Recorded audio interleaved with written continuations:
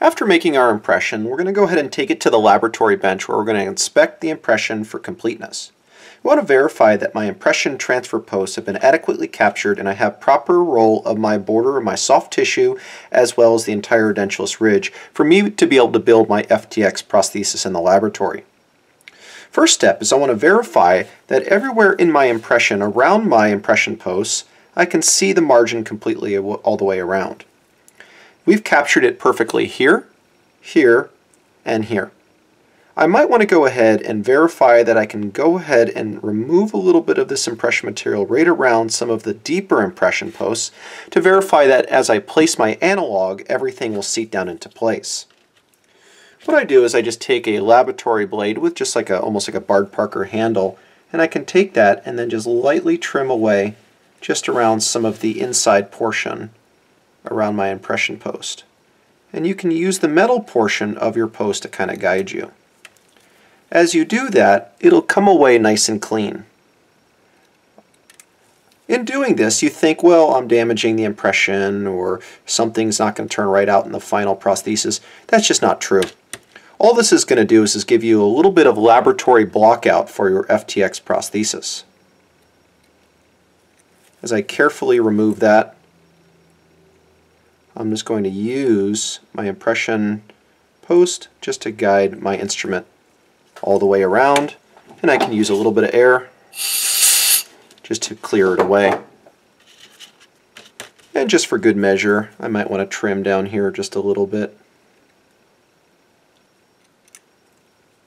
Excellent. A little bit more air. Right in here, we have to make sure any of those little pieces of impression material are carefully teased away. And then I'll go ahead and remove just a little bit more right there. Just so that way I know when I place my analog, it's going to snap on nice and clean.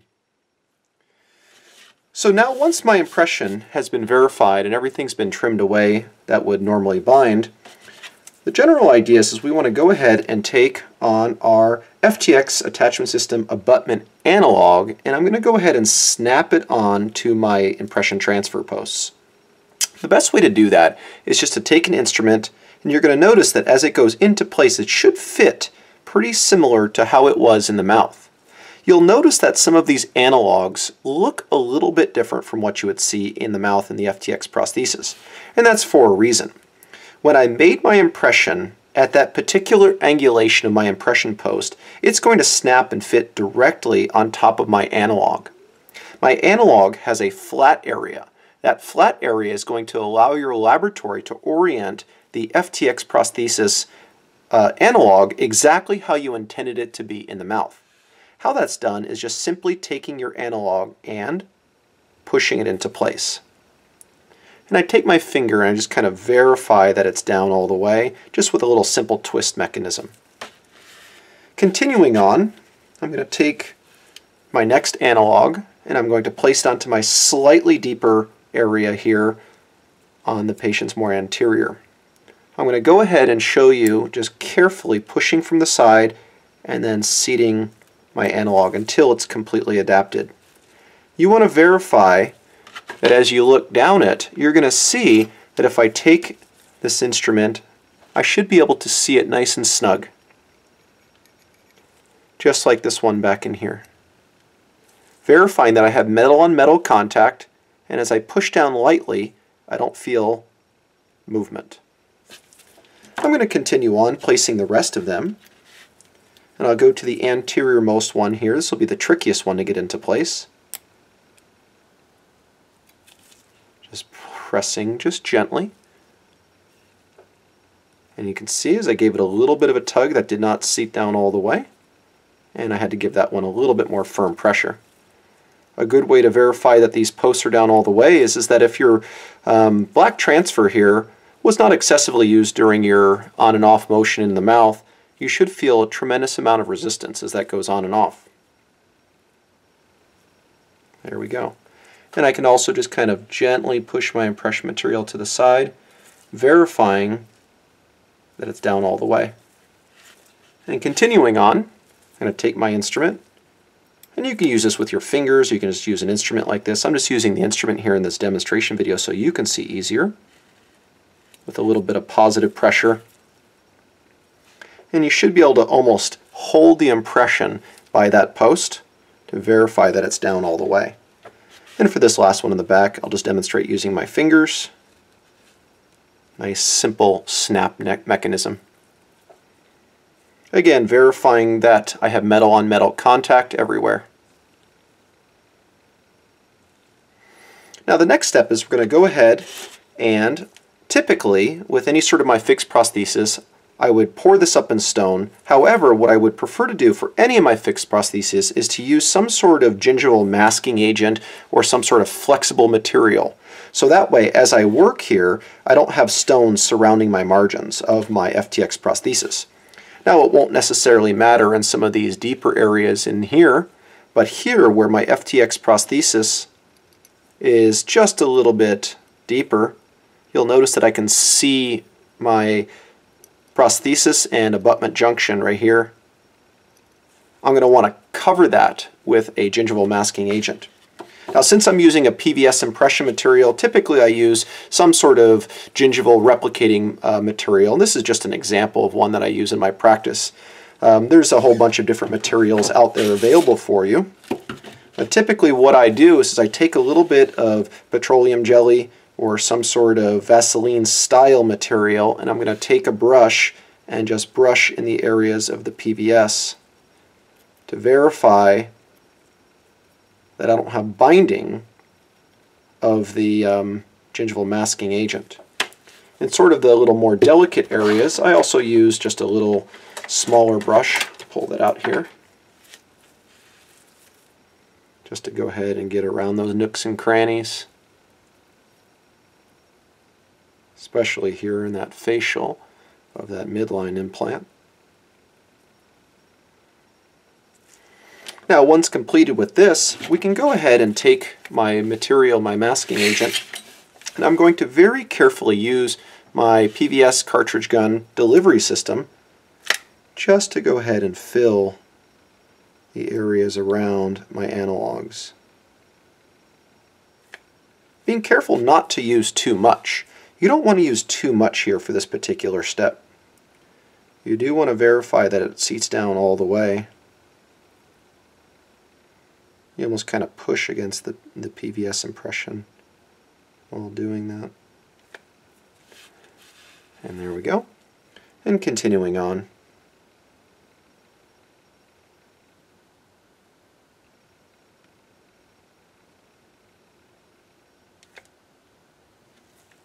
And I try not to cover the top portion of my analog, so that way this can easily be removed later on. Now once I've gone ahead and done that, I can take my little brush again and just kind of brush it around so that way it's smooth. The smoother that you make this part, the easier that it'll be to use it in your final model. And that looks like a pretty nice application there. Maybe just a little smoothing there, and then I clean that up, and then just clean that up just a little bit more. And now I'm going to let that set for a few minutes. Now once my masking agent has fully set up, I need to go ahead and choose what type of stone I'm going to use to pour up for my model for my F-Tx prosthesis. Typically I like to use any sort of dental die stone, either a type 4 or type 5 die stone with a tremendous amount of either strength and accuracy. This happens to be one type of stone that I work a lot with my implant prosthetics. It's a type 4 dental stone, meaning it has very high strength and low expansion. There's a lot of different types of die stone that you can use for this particular purpose.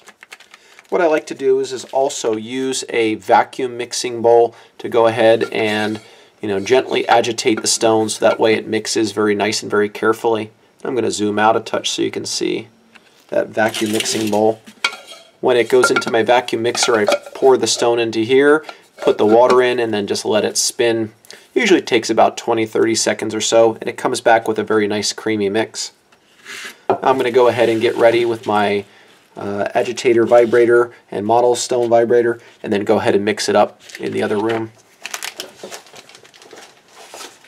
Now once I've added my water and powder to the bowl, I went ahead and just gently massaged and cleaned, Now once I've added my powder and liquid to the bowl, I used my spatula to start incorporating everything, followed by a vacuum mix. This results in a very nice creamy stone mixture. Anytime that I work with stone and PVS, I like to use a surfactant to just gently spray on top of my PVS impression. It results in a little nice cleaner appearance, and then also there's a less of a chance of getting bubbles. Typically I take that and then just gently spray off any residual excess. Turning on my model vibrator, I'm going to take a little bit of the stone and then just start from one corner, gently using my finger to cushion my PVS impression so that way it's not too much vibration. The goal is I want to go ahead and take the stone very slowly incorporating across the arch, rolling back around, verifying that I don't have any areas of bubbles and it's completely adapted to that tissue form. Grabbing a little bit more of my stone, again with my impression supported directly by my fingers, that way it cushions the vibration. I can take that and just gently touch the top of my model vibrator and then just start slowly building the model up, vibrating a little bit at a time.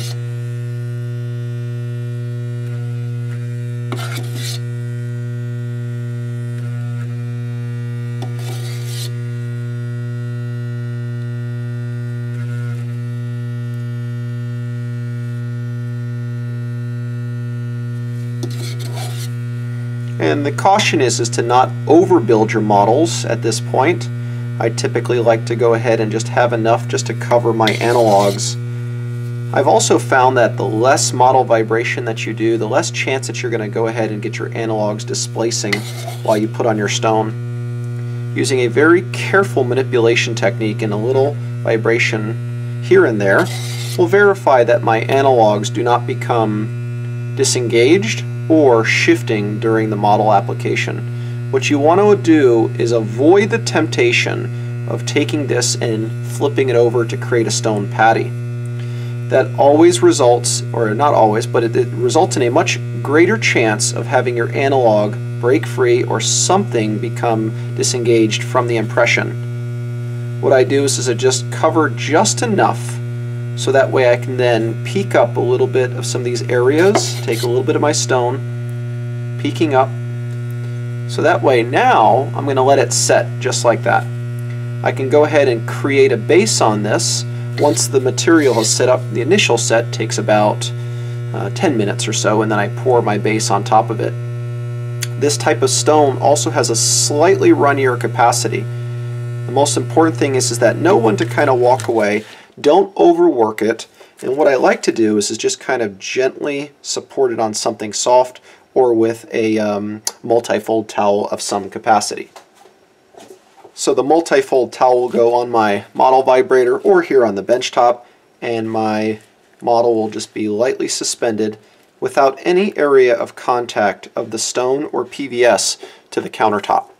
By doing so, we'll verify that I have a very low pressure application to the actual stone or the PVS. Any areas that have any pressure from pushing on the PVS will result in potential distortion. Now I go ahead and let that set. It takes approximately 10 minutes and I'll form a base.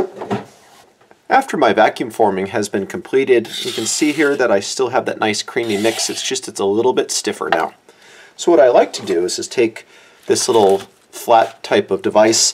It's a model base former. You can also use a piece of tile from the hardware store. And what I do is I take a little bit of this and then just apply it to the top portion of my existing model just to kind of get that material to settle in. Set aside for a second. Then I take this out of the bowl and then just form it directly on top of.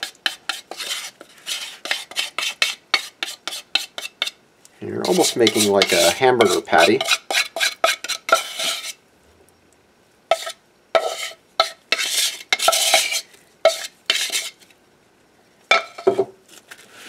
Then I take my model, flip it over, and now I just let it kind of set there for a second. Taking my spatula, zoom in just a little. Taking my spatula, I can kind of roll up the edges of the sides of this model. So that way now you'll see as I roll that up, it'll allow me to go ahead and make everything nice and sealed. The goal is that I don't want it to droop too much, hence the thicker mix. So I kind of tug on my model a little bit just to kind of bring it up. And I want to fill in these back areas so that way it fits in there very nice. And I kind of let that come to almost like a sort of harder material set. And then I'll trim away some of this stone just with a blade just before it fully sets. So that way I don't have as much to trim away with my model trimmer. And now I just let that sit for approximately another 10-15 minutes. After my stone is fully set, I can go ahead and examine my stone just to verify that everything's been fully adapted to the tray and everything looks like a pretty good pour. At this point, with my custom tray impression, I'm going to go ahead and just gently start to tease around the edges of my impression, coming underneath the PVS until my tray starts to lift off. As it gets close, I can go ahead and give it another little twist, and then you'll notice that it separates pretty cleanly. Now, even in the areas where you noticed where I went ahead and I had some of that separating jelly, it still tends to want to bind a little bit. So you can carefully tease off our little soft tissue moulages and adapt it onto my model here. And occasionally you'll get little parts and pieces here and there. You can take that and put it back on there. Same thing in here. Peel that off. And it just snaps back onto the corresponding area on the model. Okay. Now I put all the little gingival moulages back together and all the masks. You can see here that my model turned out pretty good and pretty clean. I still have a little tiny bit of some of that PVS binding right here. Just going to get that flaked off. Now I can go ahead and I'm going to take my model and take it to my trimming unit and trim it on up. So what we have here is our finished completed model with our metal analogs in place. By trimming up a model looking like this allows my laboratory to easily be able to work with their F-Tx patient. Additionally, having my replicas in soft tissue that easily can pop in and pop out also permits the laboratory to very easily go ahead and plan any of the laboratory stages for our prosthesis. Finally, one thing that we'll notice here is that the metal analogs allow the laboratory to go ahead and easily snap on the denture attachment housing with any of the black processing males. You'll see here that this feels very similar to the patient. However, it does not let you pivot anywhere around. So my laboratory technician is going to process my denture attachment housings at that exact orientation as I prescribed in the mouth. By controlling with the impression, the angulation of my impression caps or my impression copings will help my laboratory technician very easily and simply design my prosthesis.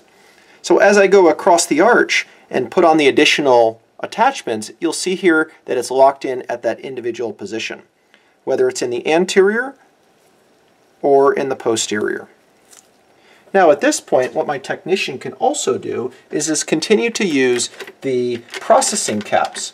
The processing cap is what I was showing you earlier. You'll see here is my technician could also go ahead and fabricate my F-Tx framework incorporating these processing spacers or processing caps, so that way then I can pick this up in the mouth.